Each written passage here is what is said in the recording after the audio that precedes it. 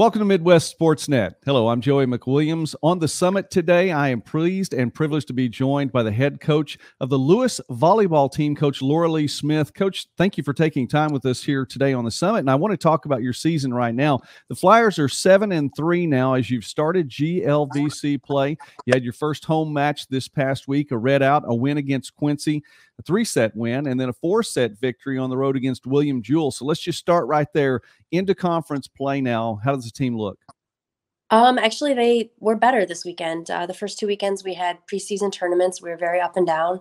And I thought Quincy, we were exceptionally clean, but, first home opener and first time we've had fans in over 2 years, that all probably played into it, gave us a little bit of advantage.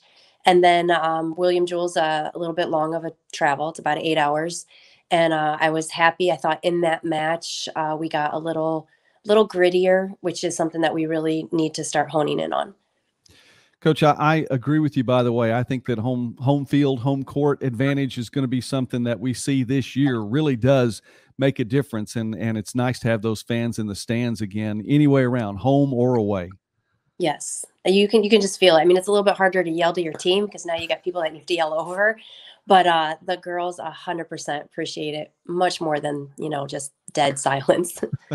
Well, with the win against William Jewell, a 4-set victory there, you had a sophomore that has stepped up, especially in the last 4 games. Natalie Stefanski, she had 20 kills, did so hitting .333 and wound up getting a double-double on the way as well with 20 kills and 14 digs in that match against the Cardinals. She's an exceptional volleyball player. Like, just the game comes to her naturally. And even if you ask her a question, she doesn't always have the answer of why she did something because everything just comes really natural. She's very quiet. So sometimes I don't think the setters remember that she's out on the court. But the better and better she plays, the more everybody just realizes that she's a really good go-to. We're getting to visit now with Coach Lorelee Smith here on the Summit on Midwest Sportsnet. I encourage you, please do subscribe to the channel. We talk a lot of small college sports here.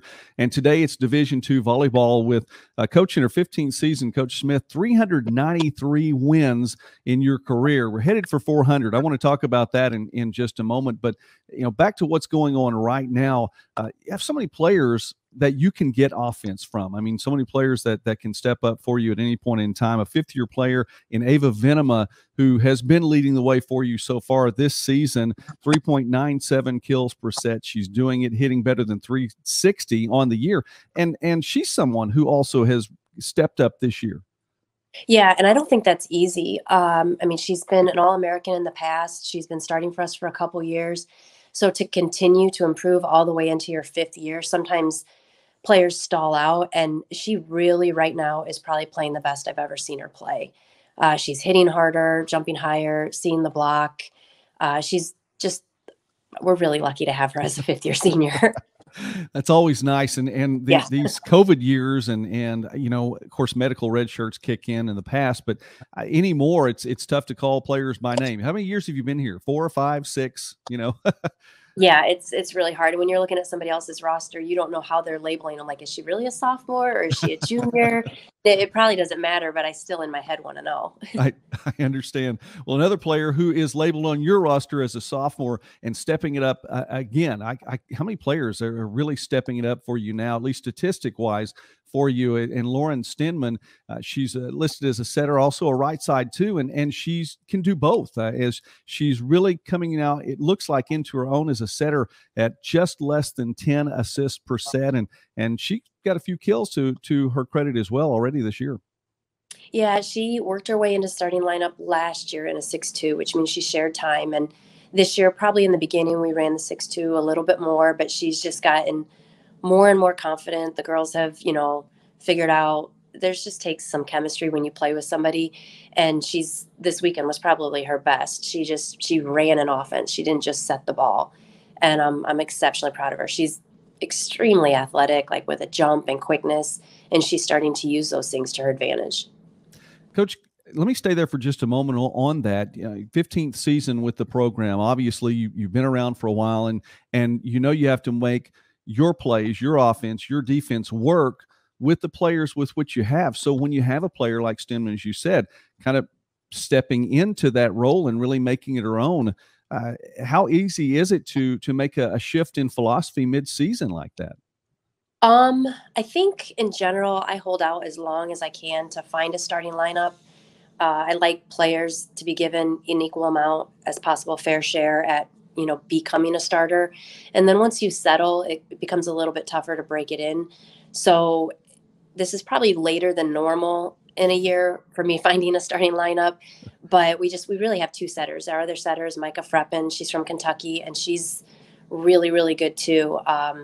So either one, could take that step forward. And just right now it's Lauren. Well, Coach, I mentioned 393 wins, 93 losses. I think that in and of itself says a lot when you have 300 more wins to the ledger there on that side. Headed for win number 400, 15 years with the program. Let's discount just for a moment the COVID year, even though you had still a fantastic season in 2020 with 17-2. That can't be discounted. But in the 14 previous years, when there was a national playoff in the NCAA Division II, your teams made it all 14 years. And 2016 to 2019, 119 wins, right at 30 wins per season, 2 Final Fours and all of that. Coach, it's been a successful career so far there at Lewis. Yeah, I think we recruit that way. We like to recruit players that come from either a high school or a club background that win. When we're talking to the recruits, we kind of, not directly asking, do you like to win? Because everybody's going to say yes. But winning is something that you learn. And, we could take a couple and teach them the importance of playing to win. But you really need to have a majority on your team that have already bought into that type of philosophy. So our girls, they expect to make the playoffs. We work backwards from where we want to end at the year on all of our goals. And we discuss weekly, like, are we achieving those goals? Where do we need to get better in order to reach those goals? And it's just something that's grown through the years, and there's been players that have added to it. They've taught me how important goals are, and so it just constantly is changing. I understand. Well, Coach, I talked about the GLVC schedule, Great Lakes Valley Conference slate really is what you're looking at throughout the remainder of the year, with the exception of the Midwest Region crossover. I know that's coming up in mid-October too. That's a big event. Can you talk about both the conference play and then that crossover? Yeah, our conference is probably around maybe the third toughest in the nation. So we get a good strength of schedule and good competition. This weekend coming up, we have a team that we split with last year, so they gave us one of our 2 losses.